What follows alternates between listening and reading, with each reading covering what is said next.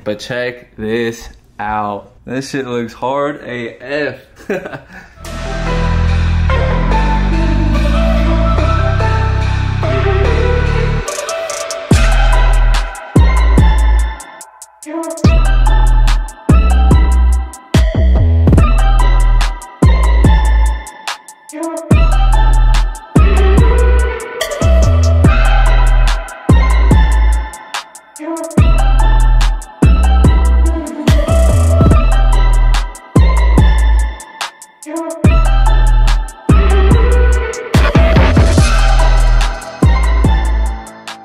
Hey, what's going on YouTube? Welcome back to the channel. In today's video, we're going to be changing out the DRLs on my icon headlights for my BMW F80 M3 from the white to the yellow. Some of you guys have seen this going around on Instagram of people changing out their like halos or their icon headlights, whether it be in like the G80 or G82s or the F80 platform. Shout out to Dubs, Lucas. He actually put me onto these and sent me the link to get them. You guys have probably seen his car on Instagram with the yellow icon headlights and they look super good on his car. So I hit him up, asked him where he got them, and he sent me the link. I'm super excited to see what they look like. I mean, yellow is definitely not for everybody, but this is super cool. And I think on my murdered out car, it'll look super good. The yellow comes from like the M4 CSL or I think the M5 CS has yellow headlights as well. So this is kind of, resembling that in the F80 platform, or they have it for the G8X as well. But again, shout out to Dubsess. He has helped me out a lot with my icon headlights throughout the whole process. If you haven't followed Lucas already, which I doubt any of you guys aren't, make sure you guys follow him on Instagram. But as always, thank you guys for clicking on this video. We actually just hit 7,000 subscribers, so I'm super grateful. Thank you to everybody who's supporting, and old subscribers and new. We're only gonna keep pushing out content from here on out. So I appreciate everybody who's watching. Mad respect to you. But I hope you guys enjoy this one. Make sure you guys drop a like, comment down below, subscribe for future content, hit the bell notification, follow me on Instagram. You guys see the Dolphins game right here. We're gonna do some DIYs in the garage today while watching football. For me, there's no better way to spend a Sunday afternoon than watching football and doing some DIYs for my F80. So now let's really get into this video. Hey YouTube, just interrupting today's video to bring you guys a message from our channel sponsor, and that's Simply Carbon Fiber. So just as their name mentions it, they have a bunch of carbon fiber products, just like my phone case right here from my iPhone 12. You guys can see the carbon strut brace on my F80 is a 2x2 weave, and it literally blends right in with my phone case from Simply Carbon Fiber. Absolutely love this thing, never leaves my phone. They have wallets, watches, and other jewelry and accessories like sunglasses. They actually just surpassed their 8th anniversary, and luckily for you guys, they're actually extending their sale until October 20th. So you'll actually get 30% off your order if you use the code that is on the screen now. So here's shout out to Simply Carbon Fiber for sponsoring today's video. Now let's get back into this one.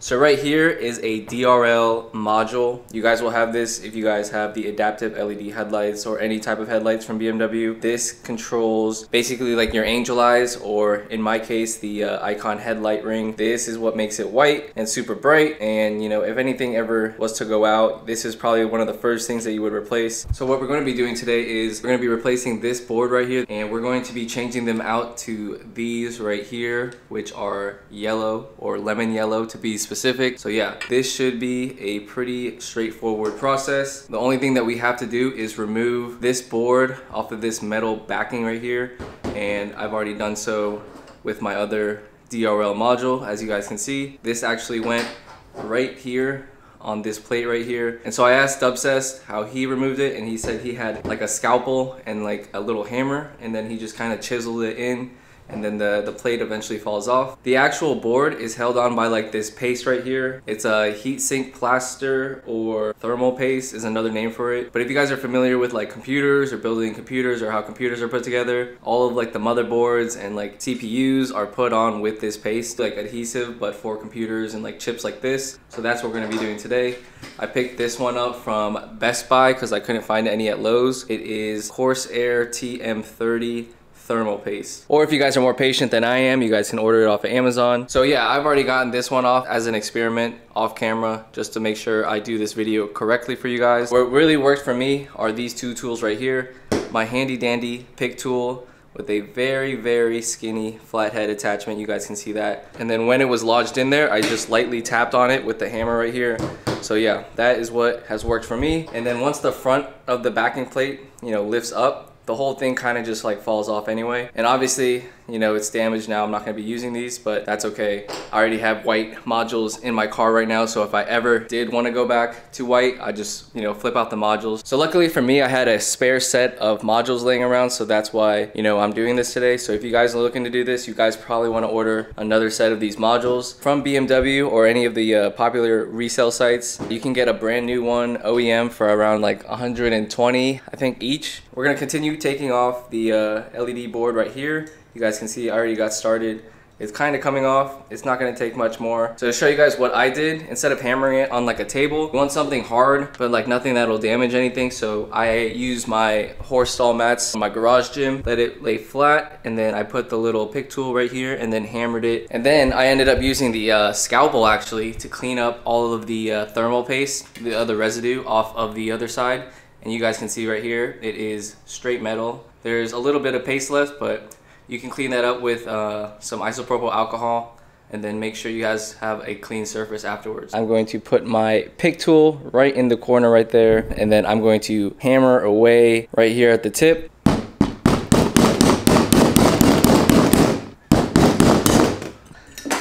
Super easy. Again, the putty isn't really that strong. It's just getting it initially off. So you need like a little hammer and again, a little pick tool or a little scalpel. And so now what I'm going to be doing is cleaning off this surface with the metal scalpel that I have.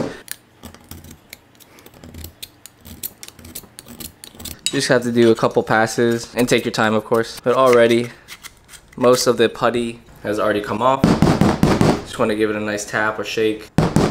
And then you'll see what areas you need to work on next. But yeah, this stuff does come off pretty easy, as you guys see right there. And then I'm gonna get a paper towel with some isopropyl on it and clean it off. So this is again a close-up of what the new yellow, lemon yellow color boards look like, modules, whatever they are.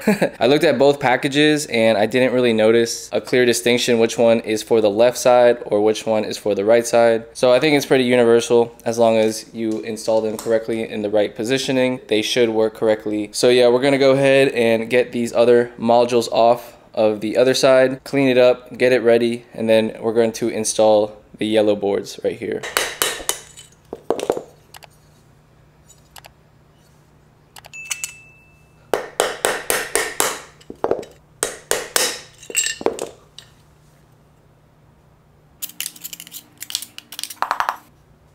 From videos that I've seen, they say a little goes a long way. So over here on the smaller side of the module, I think I'll do a small thin line right here, and then same over here. I'm probably gonna do a line right over the middle, a very skinny small line, and then maybe a dot and a dot and a dot and a dot right there. It's all personal preference. I've never worked with like CPU boards before, so this is my first time doing this, but essentially it's the same as like applying any type of adhesive or 3M. All right, so keeping it in mind, a little goes a long way. I'm gonna put kind of like a H pattern, but with one line.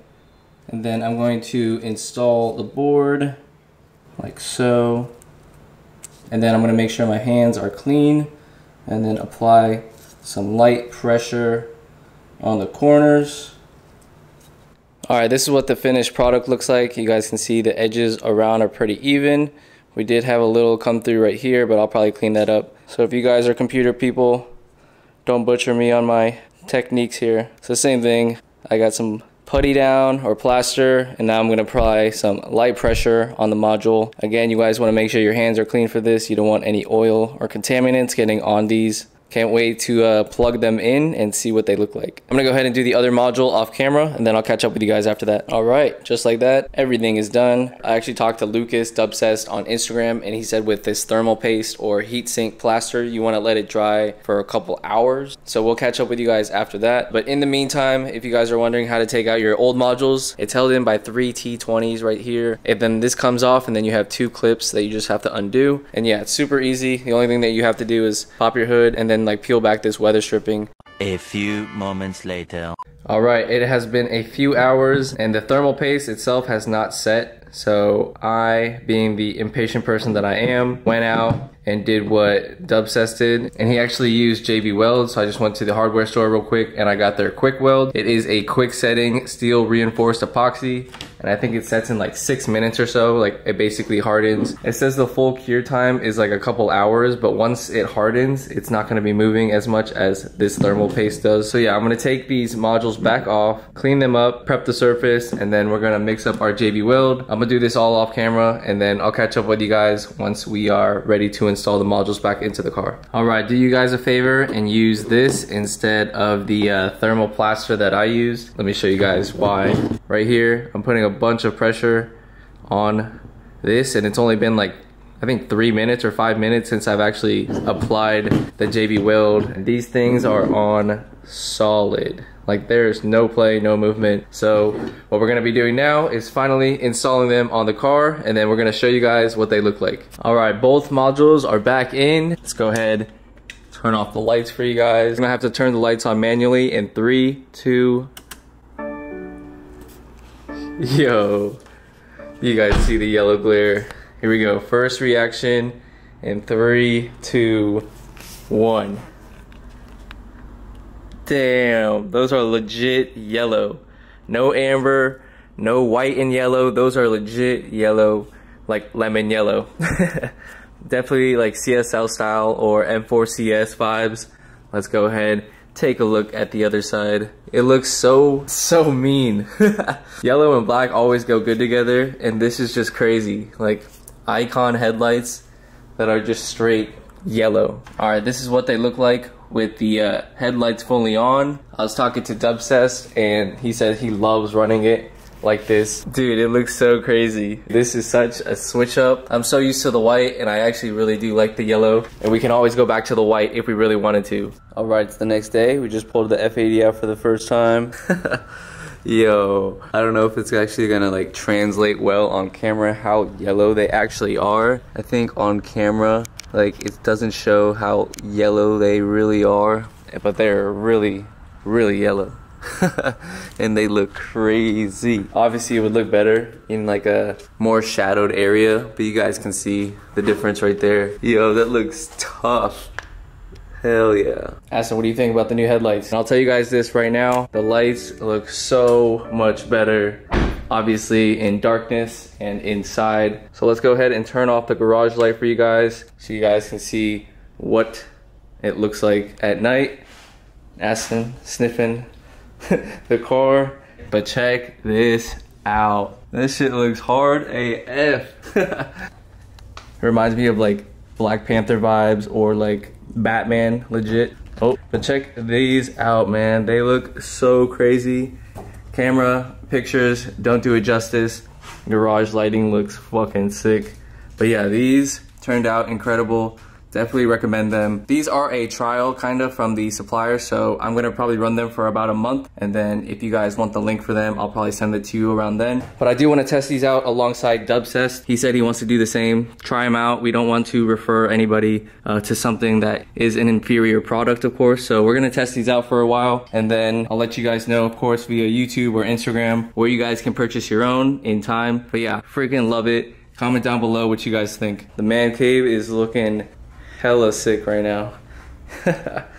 Hell yeah. Alright YouTube, that's gonna wrap it up for this video. I hope you guys enjoyed. I'm definitely gonna be getting some more content with the new yellow DRL this week. I can't wait to see them at night as well. But as I mentioned before, we are testing these out, and we'll let you guys know very shortly, whether it be on Instagram or via YouTube, where you guys can buy this yourself. I want to test them out as well and see how they run, make sure there's no defects or anything like that. But I absolutely love the yellow. It's super different and it looks amazing, you know, in dark lighting. But as always, make sure you guys drop a like, comment down below what you guys think, subscribe for future content, turn on the bell notification, and we'll see you on the next video. Take care, peace.